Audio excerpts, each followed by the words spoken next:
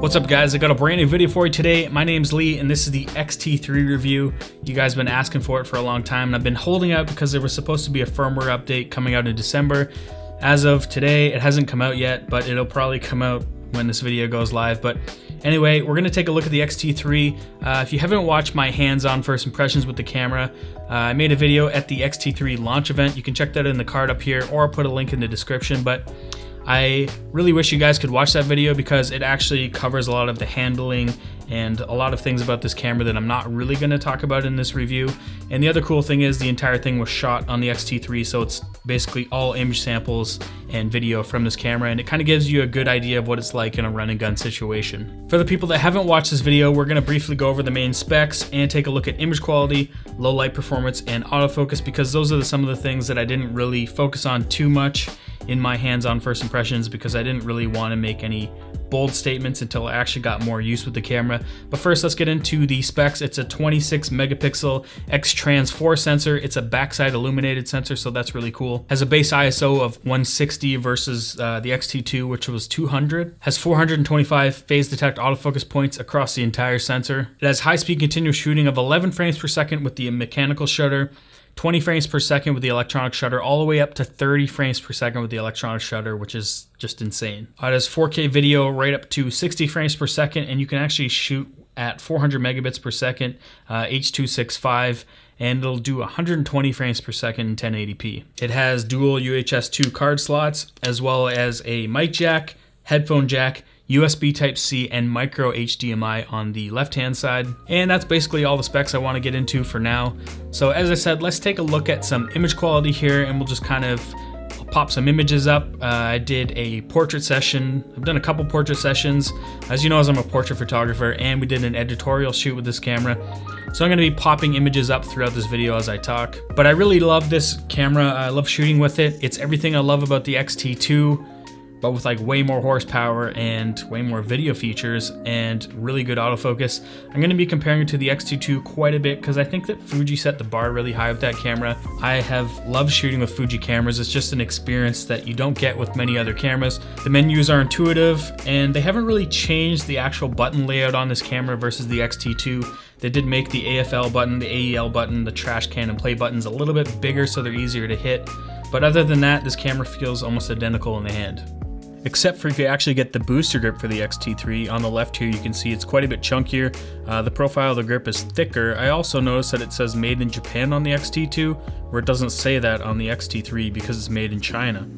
When it comes to image quality, which is super important in a camera, this camera really only has 2 more megapixels more than the 24 megapixel X-T2, but I feel like this camera has basically the same soul, same something special that the X-T2 has, and I don't know if it's the film simulations, I don't know if it's the glass, but I just love the images coming off this camera. But I think the big thing a lot of people were kind of interested in is definitely the low light performance, the high ISO performance. Since this is a BSI sensor, it's a backside illuminated sensor, it is supposed to be better in low light. So let's jump into Lightroom and kind of compare it to the X-T2 with some high ISO samples.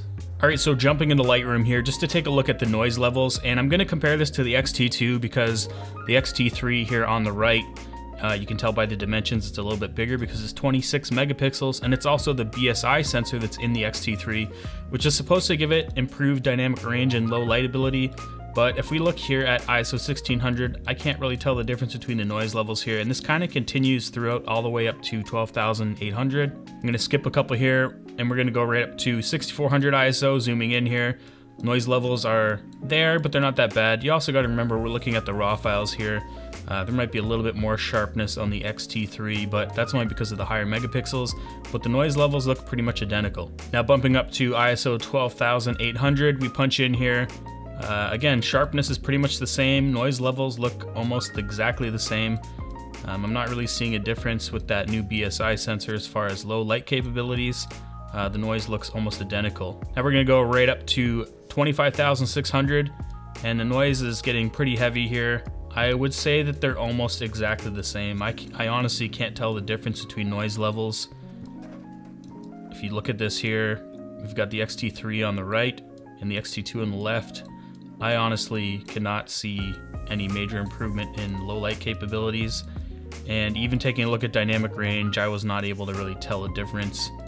But when you're zoomed out, you're not zoomed in that close. It actually handles low light pretty well, and I mean that the same goes for the X-T2 as well. Alright, so that's slightly unimpressive. It's not what I expected, and it's also why I didn't really make any comments on it in my hands-on impressions video, because I wasn't able to look at the raw files, and I saw other reviewers out there commenting on how the ISO performance is better with this camera, only looking at the JPEGs. And when you are shooting JPEG, even with the noise reduction turned down, there's still processing going on. You're not looking at the actual file. So taking a look at it with the raw files and not seeing literally any performance, real world performance against the X-T2 is kind of disappointing, but I guess we get those extra 2 megapixels. If you want to take a look at the raw files, I'll put them in the description. You can download those and look at them for yourself. But the biggest obvious improvement that I noticed is definitely low light autofocus. So this camera, Fujifilm, can do right down to -3 EV. The X-T2 was only -1.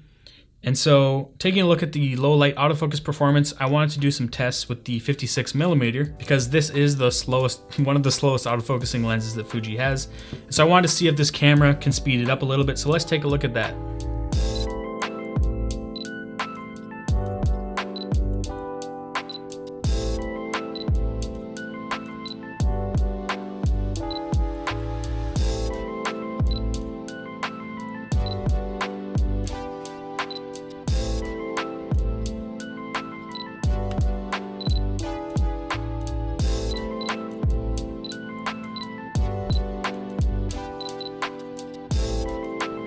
So yeah, there definitely was a big improvement in the autofocus in low light. We did see that the X-T3 was a little bit faster than the X-T2.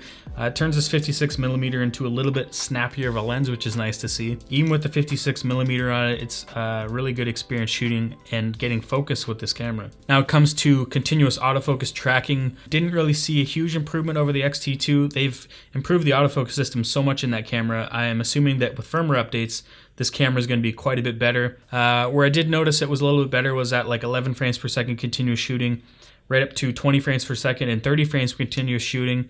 If you took a look at my X-T3 launch event video where we were shooting supercars, this thing was locking on really well, and I was using the 200mm f2, and that paired with this camera was just a sniper. Fuji's included all the same continuous autofocus custom settings, so multi-purpose or ignore obstacles and track subject and stuff like that. You can go in and dial those in for yourself if you want to.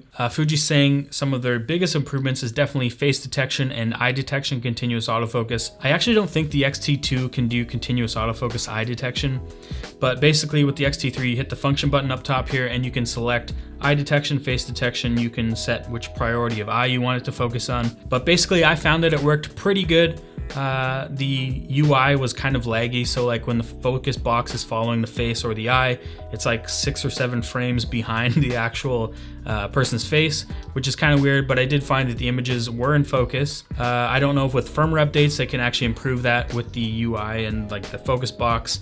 Kind of gives you kind of an uneasy feeling that maybe the focus isn't actually connecting with the eye, but it was actually connecting with the eye. Again, firmware updates can maybe speed that up an improvement, but I don't really think it's like the A7 III where the focus box locks onto the eye and follows it without any lag at all. I would say that I can't fully trust the face detection and eye detection on this like I could with the Sony A7 III. Now back to high-speed shooting, the 11 frames per second, 20 frames per second, and 30 frames per second. The 30 frames per second shooting is awesome. It is with a crop at 1.25 times, and it will give you a 16 megapixel file. But if you are a sports shooter, think of the possibilities. 30 frames per second is a lot of stuff to capture, and the crazy thing is it does it without a blackout. So you get those high-speed shooting options with no blackout. It's even awesome just for like doing fashion photography and stuff like that. Again, there is a crop, but if you're shooting 20 frames per second, you can decide whether you want to shoot that with a crop or without the crop. The only bad thing I noticed is that there was some rolling shutter.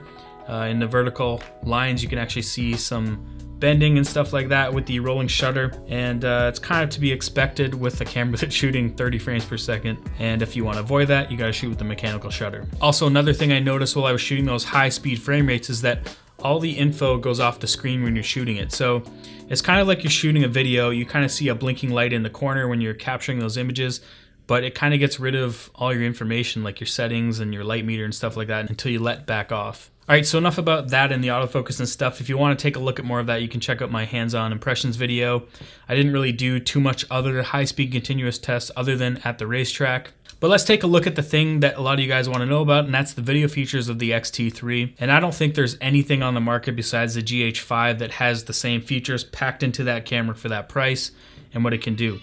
It has beautiful 4K video. It's shooting 6K image, downsampled to 4K, and I don't think anything other than the GH5 looks as good as this. You can shoot 10-bit internal 420 or through the external HDMI at 422, so you get more color information and you can record to other codecs like ProRes on like the Ninja 5. But you can actually shoot H.265 4K 24 frames per second up to 400 megabits per second on this camera, and some computers can't really play back the H.265 video that well. If you have a newer computer, you might not have any problems. I didn't have any problems playing this back, but I know that some people are. But you also have the option of shooting H.264, you just can't shoot up at that higher bitrate.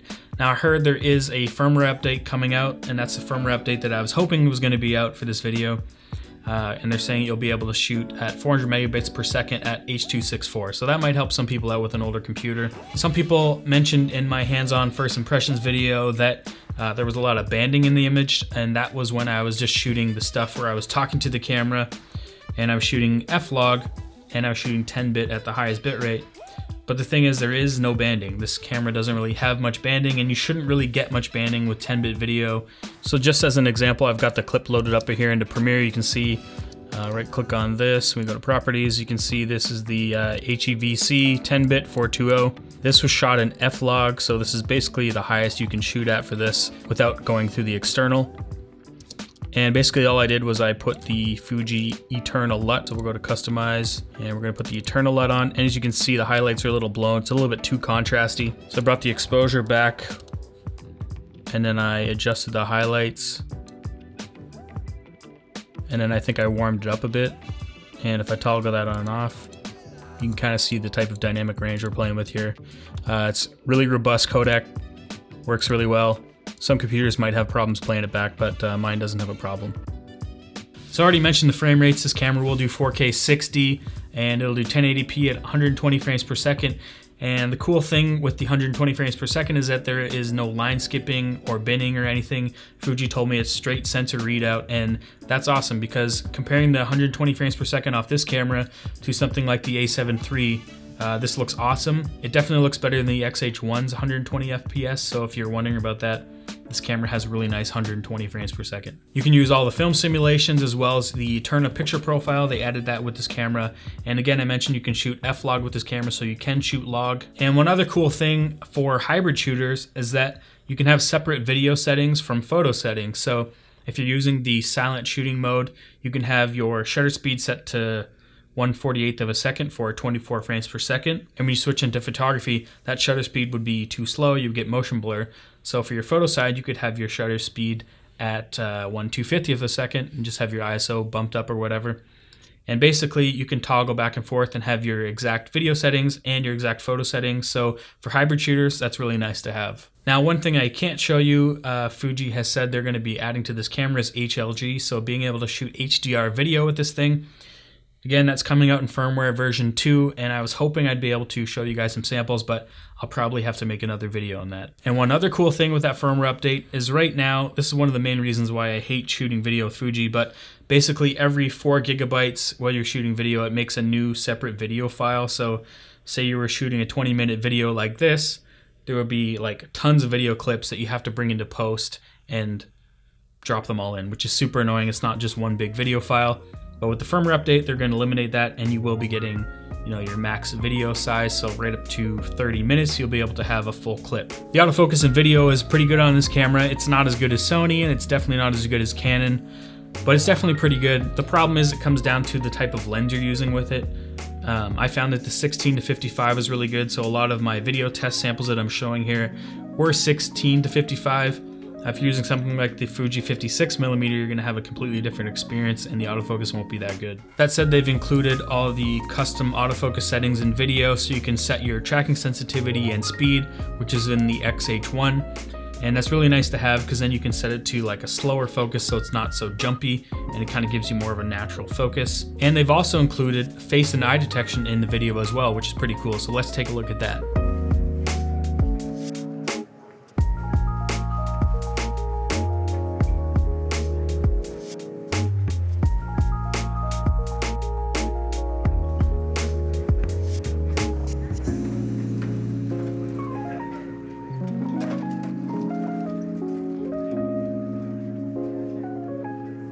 Alright, so it wouldn't be a proper review if I didn't talk about the things I didn't like about this camera, which is a very small list, to be honest.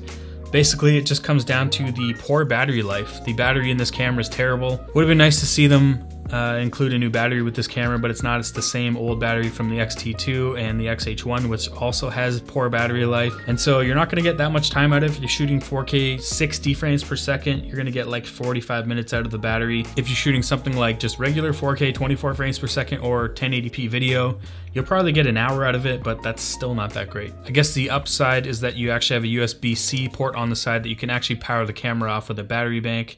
And so if you wanted to go that way, you could. Other than that, there's not too much bad to say about the X-T3. It's got an awesome EVF, 3.6 million dots. It's got a really nice screen. The buttons are tactile. It's everything that the X-T2 had with the better EVF. You've got a locking diopter on it this time and slightly bigger buttons on the back. It definitely has the best focus peaking out of any camera I've used.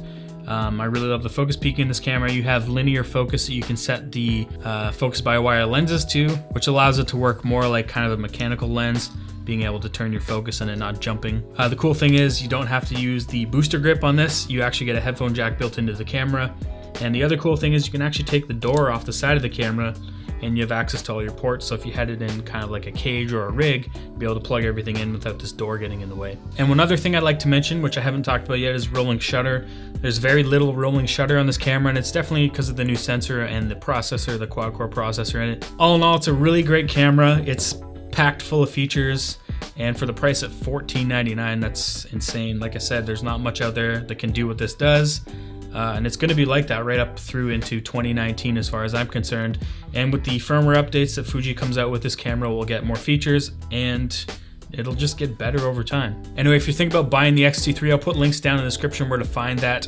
And yeah, if you haven't watched the first hands-on impressions video of this camera, I'll put links in the description for that so you can check that out.